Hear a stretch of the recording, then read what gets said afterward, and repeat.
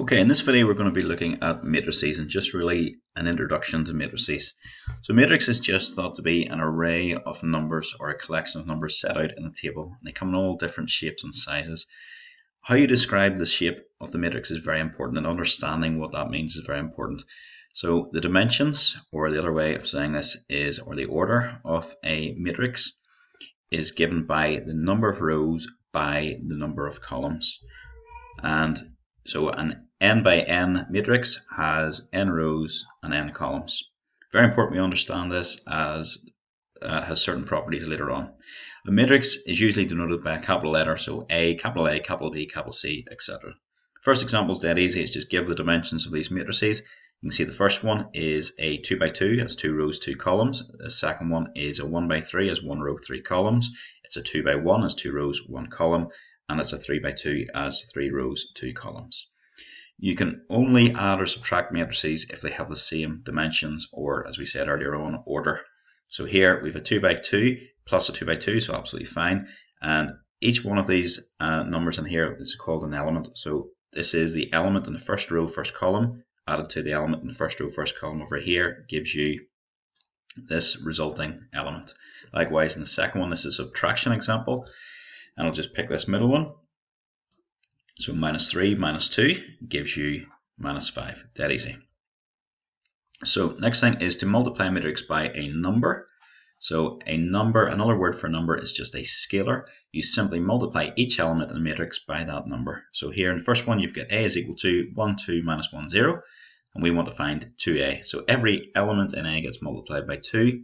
And say, I've just said 2A is equal to 2 upon matrix, which gives you 2, 4, minus 2, and 0. And example B, it's a half B. B is a row matrix, or a row vector, you could call that.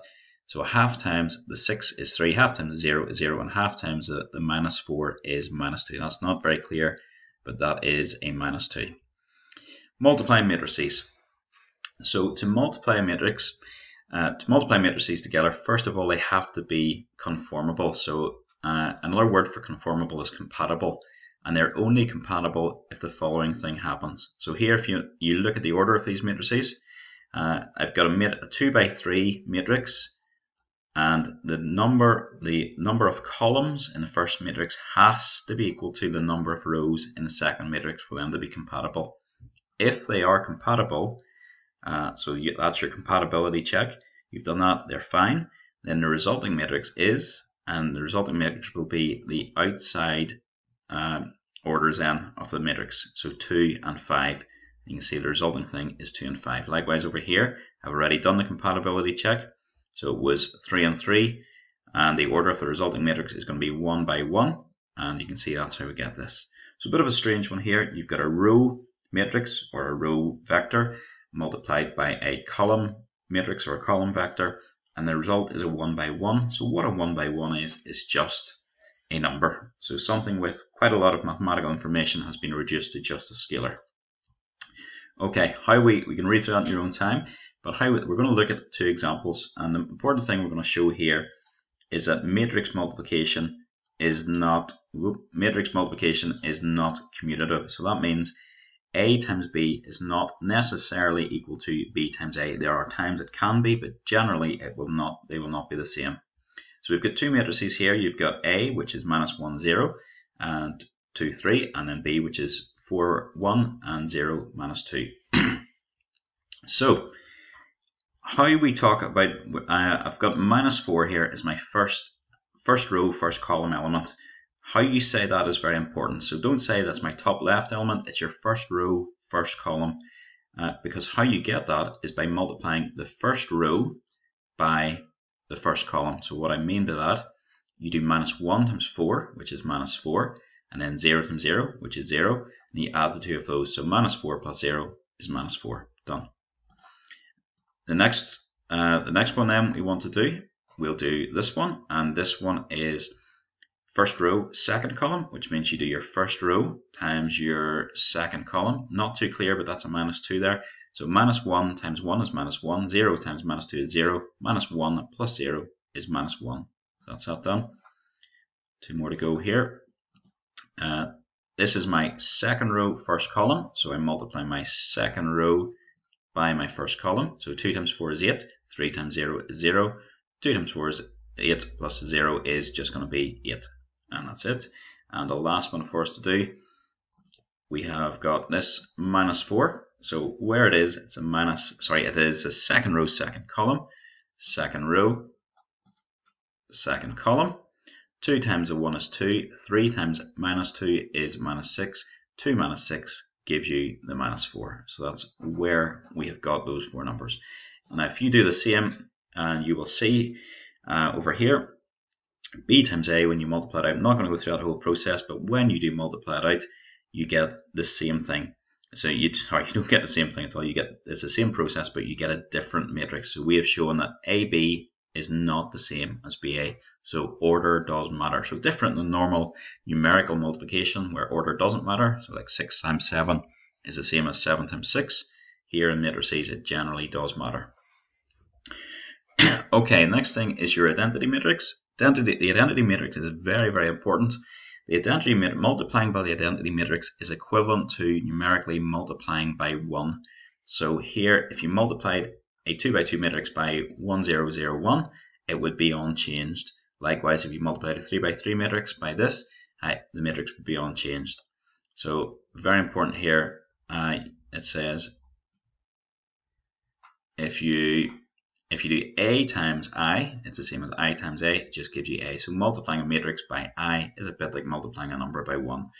You can see my I can change. It's always going to be a square matrix, but it could be 2 by 2, it could be 3 by 3, it could be 4 by 4. So it's whatever size it needs to be. So if you're multiplying by 2 by 2, you'll be multiplying by this one.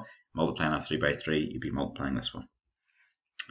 Okay, there's nothing mathematically wrong with any of this. It's not the way I have ever learned it. So to do an inverse of a 2 by 2, you swap the elements in the leading diagonal, then you change the sign of the other elements, and then you divide by the determinant. And just what the determinant is, the determinant is a product of the elements in the leading diagonal minus a product of the elements in the other diagonal. A very important bit here is this word singular. So if the singular means that the determinant is 0, and it works both ways. If the determinant is 0, then there's no inverse, or if there's no inverse, then the determinant is 0. But you need to know and understand what that word means, because it could well say in a question, a singular matrix is such that, and then you need to know that that implies that the determinant is 0 and also that there's no inverse. You must learn that.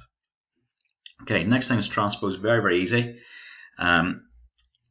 Transpose, basically you take the rows and the columns and you switch them around. So here you've got your A matrix, and A with a wee T up in there, that means your A transpose. So if that's your original A, my rows and my columns then just clearly switch around. And that is it. And if A is equal to T, then A is a symmetric matrix. Let's just go back and look at the most common symmetric matrix, this one. And if you look at this symmetric matrix, I is a symmetric matrix because you can see the leading diagonal, the elements are just pair up off the leading diagonal, and you can see in that one, maybe a wee bit clear, that 0 goes to here, that 0 goes to here, and that 0 goes to here. So it's just symmetrical about your leading diagonal. Lovely. Okay, right, on to our last thing for this. We're going to look at how we use the matrix method to solve simultaneous equations. So again, obviously you can solve this just your normal simultaneous equations method, but if they ask you to use an inverse matrix method, you have to do it. You'll get no marks for solving it any other way. So you can rewrite this equation as 4 minus 1 minus 2, 3 upon a column vector xy is equal to 1, 12. And we've called that equation 1. I'll refer back to that. Then you say let A equal whatever this matrix was. Now what we're going to do is find the inverse of this. The first thing of finding the inverse, I'll find the determinant. The determinant is a product of the leading diagonal minus the product of the other diagonal. So 12 minus 2, which is 10. And then your inverse, 1 over your determinant, and then swap the elements in the leading diagonal. So the 4 and the 3 swap around, and that 1 and the 2, they change sign to become minus 1 and minus 2. Right, our equation 1, let's have a look at it again. We could rewrite that, that really could just become A. So that we could change that to just be our matrix A, so that's what we've done down here. So our equation 1, where are we? Equation 1 becomes a times xy is equal to 112. Now this just saves you a lot of time writing out the matrices when you write it this way.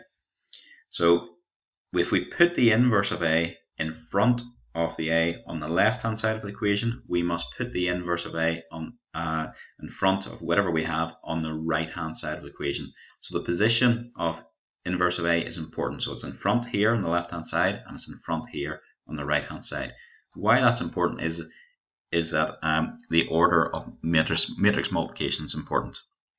But just think about it as being what you do to one side of the equation, you do to the other. So here I put the inverse of a on the left in front on the left hand side, so we'll do the same on the right hand side. So I put the inverse of a on front on the right hand side.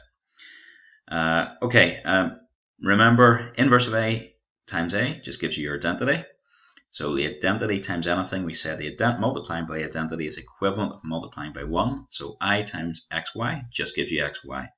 Then we will, now at this stage, we will rewrite our inverse of a, which was 1 over 10 times 3, 1, 2, 4, 112. And I've just done the 3, 1, 2, 4 times the 112, which gives me column vector 15, 50. And then multiplied by the 1/10 gives me 1.5 and 5. So x equals 1.5 and y equals 5. And just tidy that up and write that out as x is equal to 1.5, y is equal to 5. Alright, thank you very much. Okay, so you're now ready to do the questions on the question booklet, Matrices questions booklet. It's exercise 6A, questions 4, then questions 6 to 10. So if you have any problems at all with that, please get in touch and I will be able to give you a hand. Thank you.